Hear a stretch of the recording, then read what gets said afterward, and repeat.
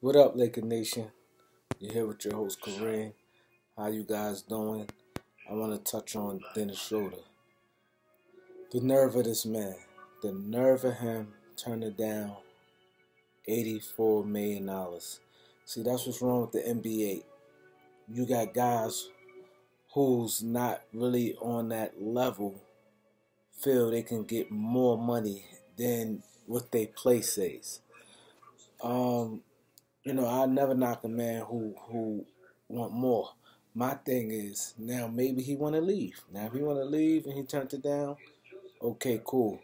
But to my understanding, he said he want to stay with the Lakers, but he just want to test free agency to feel recruiting when to go through that process.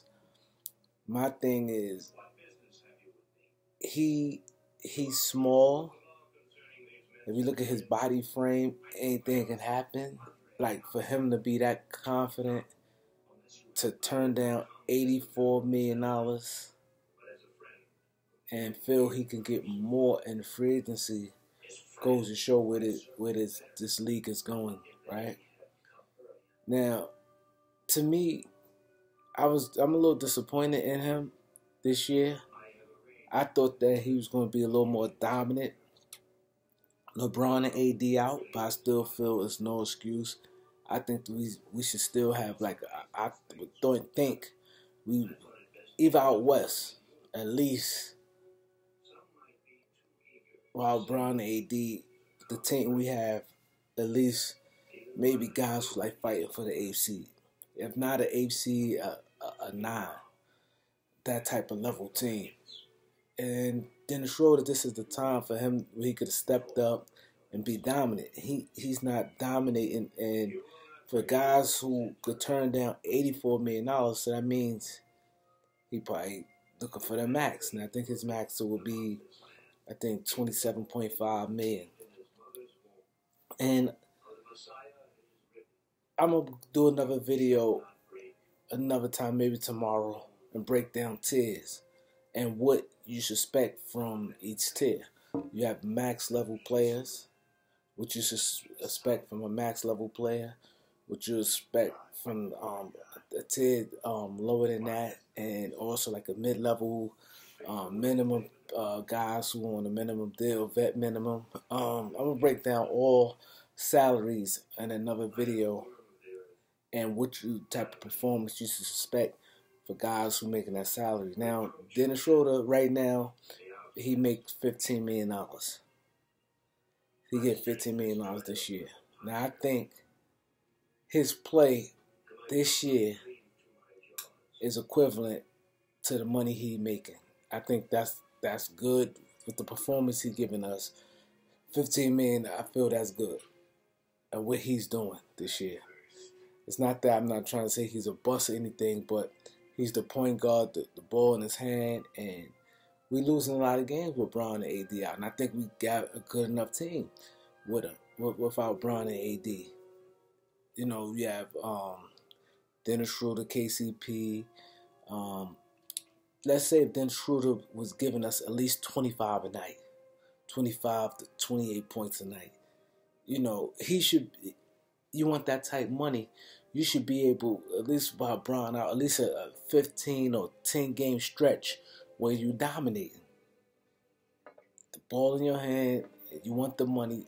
The 10 to 15 games stretch, you should be dominating. You probably cannot do no 28 points, 25 points throughout a whole season. That's understandable. For 10 to 15 games, you should be dominant. And you also got Kuzma, I think that could get you 20. Montrez. You got KCP can get hot anytime. Horton Tucker. Gasol's not really playing good, but I ain't gonna say he's a total bust or wash. And then you got Wesley Matthews, Caruso, Markieff Morris, and now Drummond.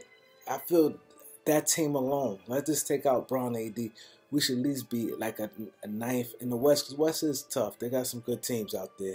So that's what I'm saying, at least about like a ninth seed if Dennis Schroder is really that guy. See, that's the problem I'm having. You know, I ain't gonna be too much longer with this video, but that's the problem I'm having with these guys. A lot of guys be wanting the money, but their performance don't say that.